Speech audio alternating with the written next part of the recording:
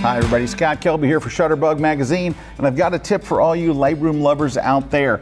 This tip is on the power of before and afters inside of Lightroom. Lightroom has some of the best before and after capabilities, and some of them are hidden, so I want to go through them real quick with you. The first and most obvious one is after you've made some adjustments and you want to see a quick before, just press the backslash key on your keyboard. Just press it and you'll even see the word before appear. Look up there in the right hand corner, there it is, it actually says before.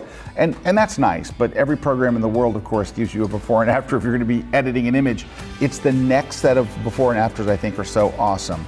Press the letter Y and now it gives you a side-by-side before and after. So you press Y, it goes back to a regular view, and then press Y again and you get this before and after side-by-side. Now, if you look over here at the bottom, you'll see the word before and after in this gray bar. Now, if you look down there and don't see the gray bar at all, that's the little toolbar, just press the letter T and it'll come popping back up. T hides it, T brings it back again. Now, you'll notice over here on the side, there are two little Ys beside each other right there. So if you click on those, it's going to cycle through different before and after. So we looked at a side by side. Now let's do split view. So it's the same image split to a before and after. You can do a top and bottom before and after if you click again. And then you can do a top and bottom split screen. And it's just by toggling back through those. And then when you get back to the end, you'll see the before and after left and right like that. And to return to your regular view, you can just press the letter Y and it takes you back to the regular view. I particularly love the side-by-side version.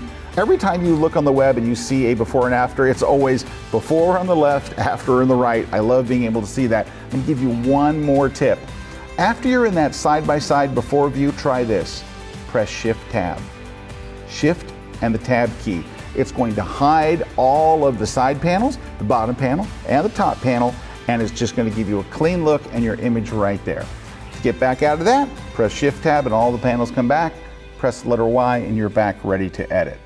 Okay, if you're into Lightroom, and I know that you are, I want you to check out the Kelby One Pro plan. So besides me showing you tips here on Shutterbug, I'm also the editor of Lightroom magazine. It's published 10 times a year for members of the Kelby One Pro plan. Now, members of the Kelby One Pro plan also have an online help desk for getting their Lightroom questions answered by absolute Lightroom gurus and experts. There's a whole community built around teaching you Lightroom. There's over 51 full-length Lightroom courses, literally on every topic that you can think of. I'd love to have you check it out. Thanks everybody for watching. We'll catch you next time.